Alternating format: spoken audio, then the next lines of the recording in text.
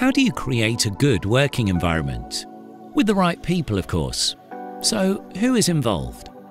A manager has the overall responsibility. Of course, they must be aware of requirements, laws and regulations, and be trained in health and safety at work and ensure that this is carried out at all levels.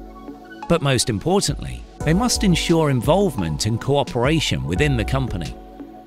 To help the manager with this, we have the safety representative, who is chosen by the workplace. They look after the employees' interests and ensure that the workplace is a safe and healthy place to be. They are involved in the planning and implementation of measures that are important for the working environment. To help strengthen the work and improve the working environment, we also have the trade union representative. They are the link between the management and the employees, and they are also chosen by the employees too.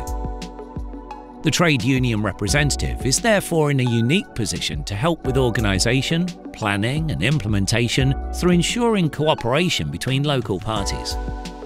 Last but not least, we have employees.